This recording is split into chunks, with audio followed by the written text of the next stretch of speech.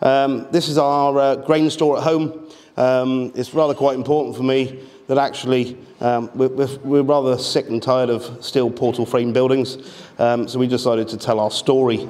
In the centre here is what I inherited off my father as a highly erodible farm, and this is what we've created on our own farm back in Ross. So this is not so unfamiliar as a photograph, unfortunately. The cost of soil and nutrients to us as farmers is quite amazing that we actually, or most people, treat our soil like dirt, and that's a real problem. And as a farmer, what you have to realise is the thing you actually own is soil. You don't own much else. And if you're watching all this soil ending up going down the plug, essentially, that is your money, that is your assets, that is your finance. It's not the healthiest bank balance you're ever going to see. It's a real problem. And as I say, what does the taxpayer get from your benefit? In other words, if I'm getting my subsidies, or as I call them, benefits, from you as taxpayers, not quite sure it's really that healthy to start seeing our environment. And for those that know the River Wye, I'm sure you're all more than aware of the phosphate issues and the amount of dead fish and horrific algal blooms we're having. And apparently this is all because apparently we're given subsidies to produce cheap food. One of my greatest questions I ask most farmers are you a moron? It's also the title of the book I'm writing at the moment. It's really interesting to see, in actual fact, it's become absolutely static, our yields, over the last certainly nearly 30 years. The only thing that's happened is the cost of inputs and the profitability of people that supply those inputs are doing rather quite well. Us as farmers don't seem to be benefiting from all these inputs. More agrochemical, more fertilizer, more veterinary products, and all this beautiful, bright, shiny machinery is all making other people money, and certainly not us. I'm going to touch on one product in particular, but nitrogen, and I ask the question, how many plants are deficient in nitrogen in a natural environment? And hopefully you all realise that nothing is deficient, and that's rather quite important. Of course, we had an amazing invention called the Haber-Bosch process that actually took atmospheric nitrogen, uses huge amounts of carbon dioxide to heat it and then pressurize it in order to form nitrogen, or ammonium nitrate. And ammonium nitrate is used for two things. First and foremost, it was used to create huge amounts of bombs.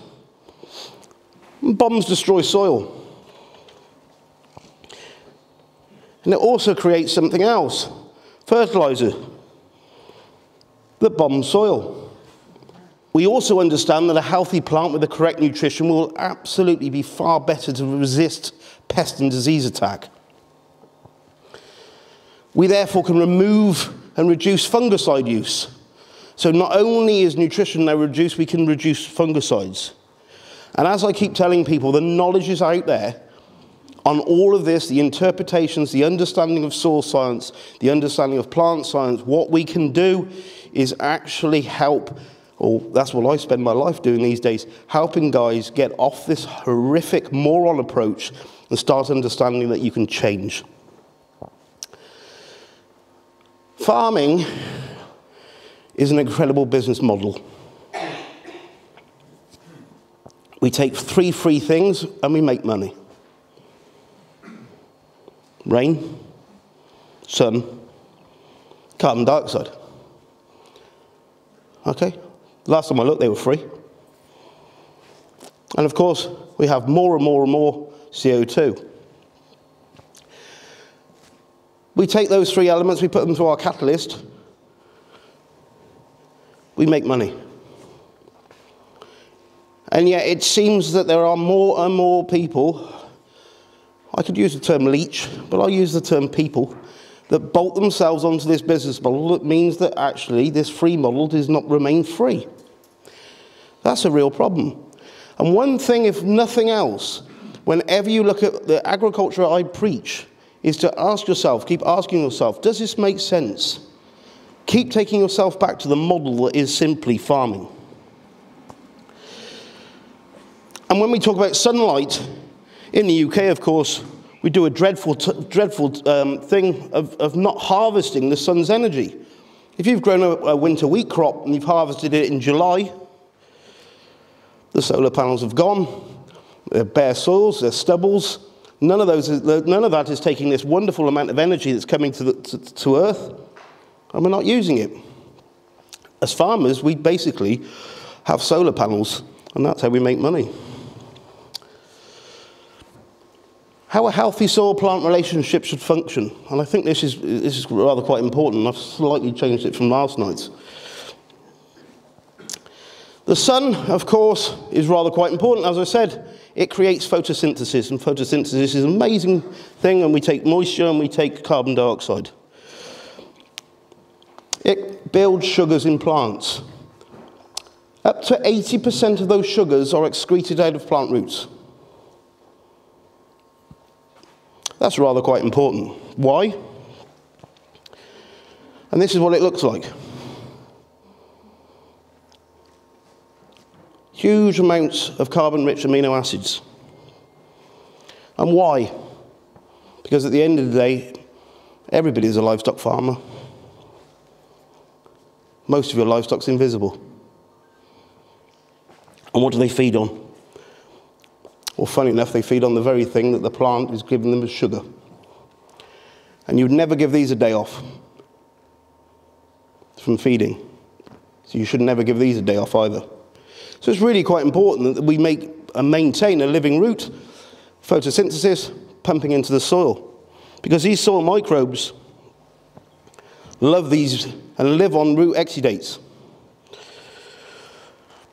If they can't get hold of root exudates, they eat the dead plant roots. If they have nothing available to them, they actually eat the organic matter in the soil. So whenever you drive around and you see ploughed fields for months and months and months, you can guarantee that the microbes that are in that soil are doing everything they can to survive and eating organic matter, degrading our soil over and over and over again. There's a reason why our soils are so degraded. But back to this. We have these microbes now, and we know we have lots of microbes feeding on these sugars. That's really good. And they respire, they're living like us, and they're respiring carbon dioxide. That's rather quite important. The carbon dioxide mixes with all our soil moisture, and it forms a thing called carbonic acid, a very mild acid. Carbonic acid starts stripping away phosphate, potassium, boron, calcium from the soil colloids. And funny enough, when they get stripped away, they become available to your plant. Then we have another thing, the moon. The moon has an amazing impact on our soils if we have a healthy soil. Why?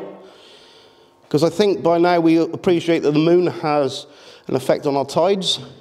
It controls our tides. What does that do? Push and pull water. So what does the moon do to a healthy soil? Well, twice a day, it squeezes our soil moisture up. If you have a compacted layer here, it can't. Then what happens? All our CO2 oozes out of the soil surface. Ever considered why every stomata on every plant on planet Earth is on the underside of a leaf?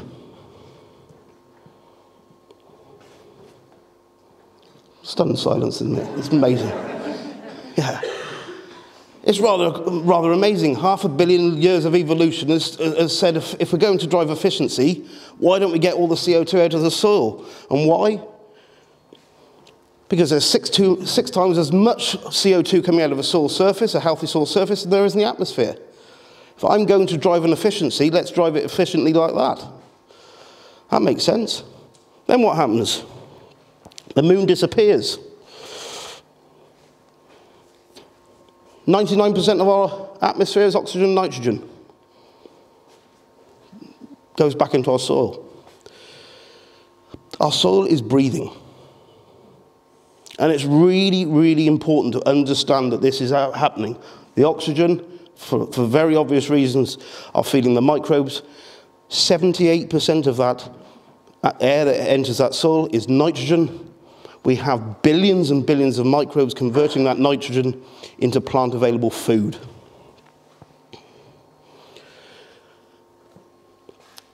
And let's be honest, if we've got a fairly unhealthy soil, how much can that root extract?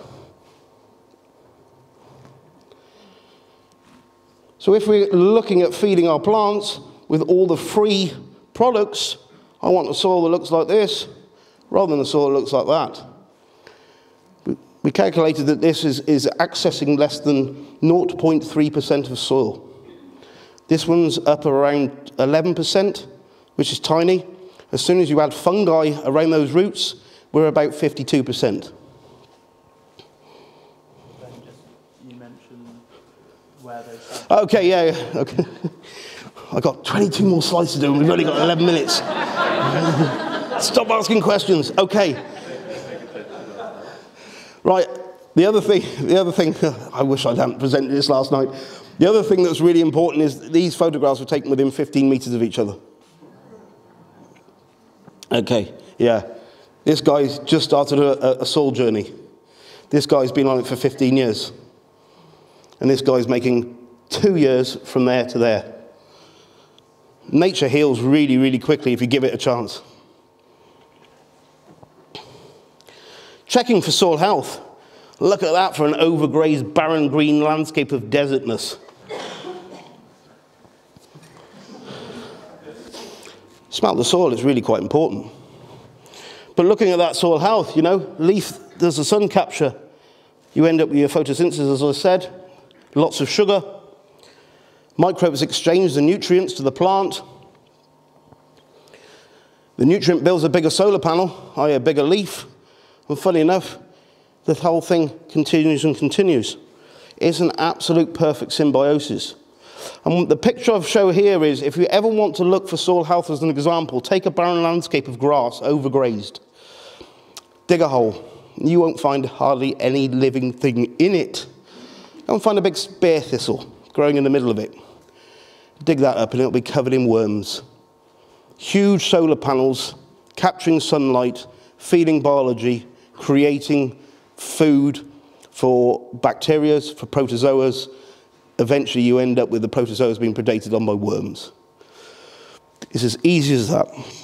I take it your field there is a set stock field? That was a set stock field of Parkland, yeah. Okay, because after you've done paddock grazing, it would also look like that. It depends how you paddock graze, but I wouldn't paddock graze like that. I'll show you how I paddock graze. Right. But no, that's certainly not how you should be paddock grazing. Okay. Chemistry, physics, biology. Parts of soil. We focused for the last 85 years on chemistry and physics. Biology is complicated. In actual fact, if we can beat and physics and chemistry, I would argue biology is not even a science, because chemistry and physics and maths is binary. If you do the same experiment over and over again, you expect to see exactly the same results. Biology mutates and it changes. And the reason we've ended up with so many problems is because what we've been doing for the last 80 years, because this has the ability to mutate and change, that has now trumped these. We have resistance to antibiotics, we have resistance to pesticides, we have massive problems. It's creating more and more problems. What happens when we actually start focusing on the biology of our soil? It actually drives chemistry and drives the physics. It allows us to actually realize that a biological engine is a far more sustainable thing than the physics and chemical one. And once you have the biology driving, you have chemistry and physics working too.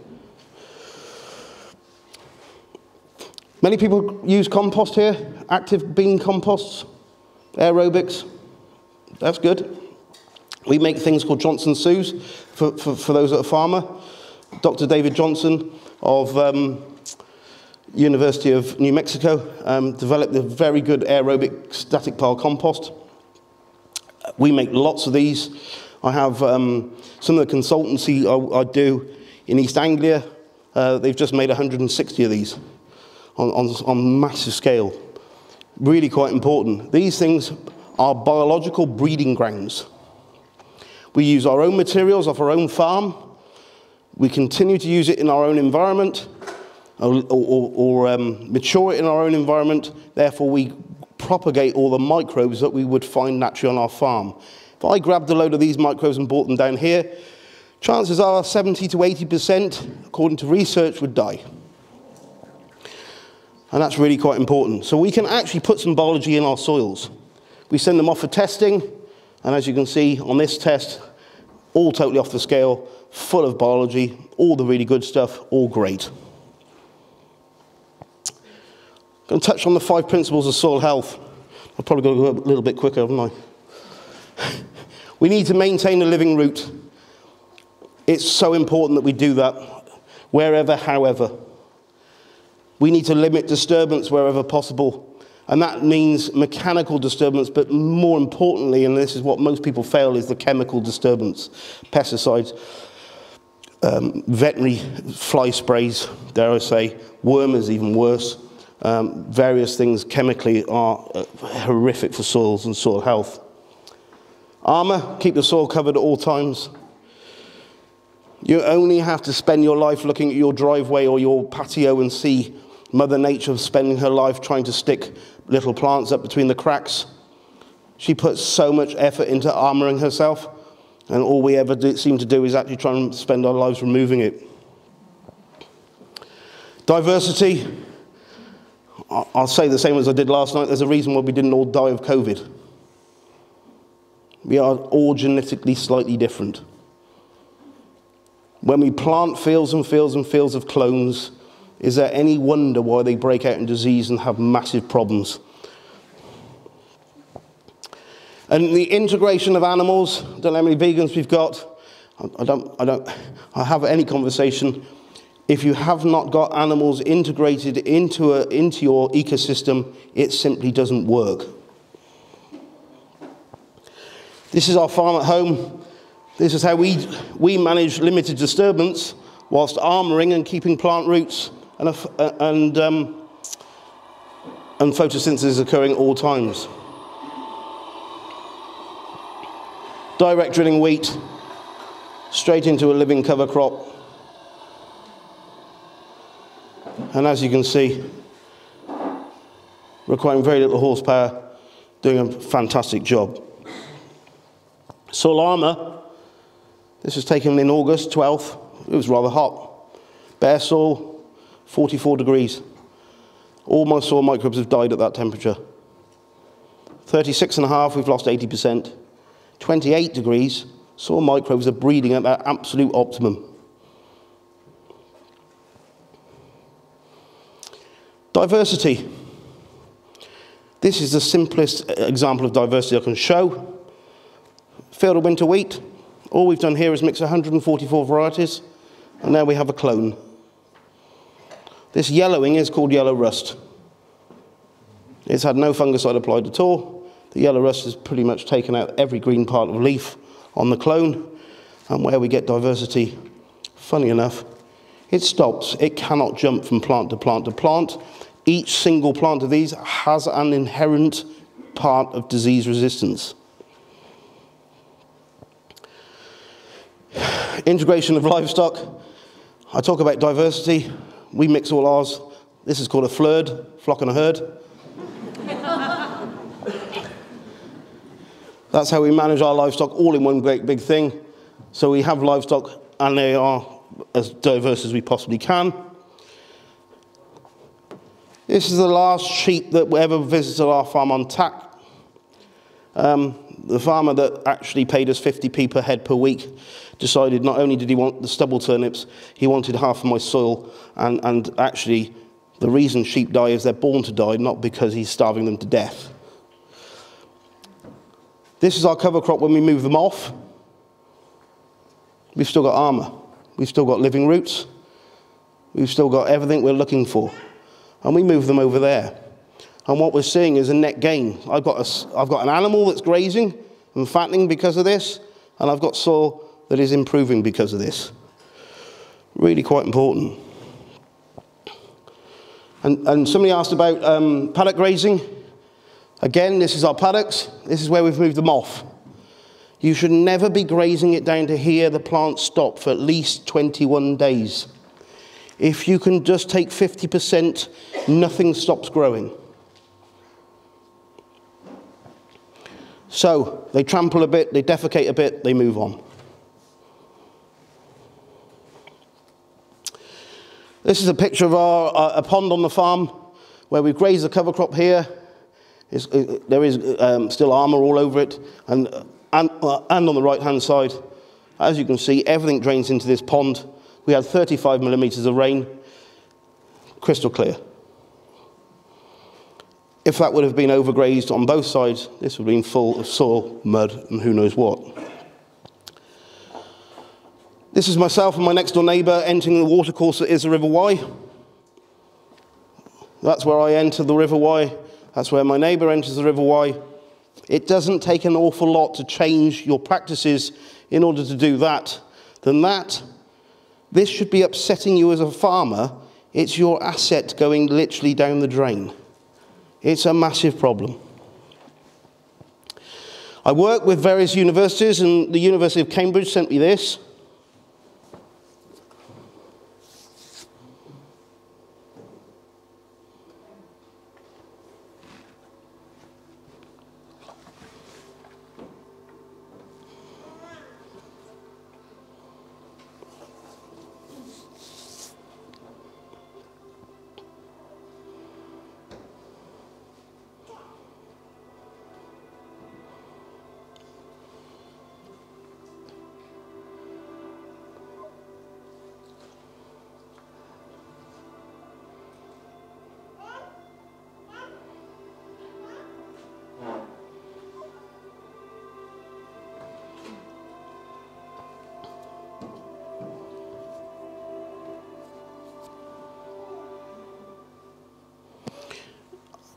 In 7 years, nitrogen reduction down by 70%, water retention up by 55%, which meant during the drought of this year, funny enough, we were able not to feed it lots and lots of horrible salt.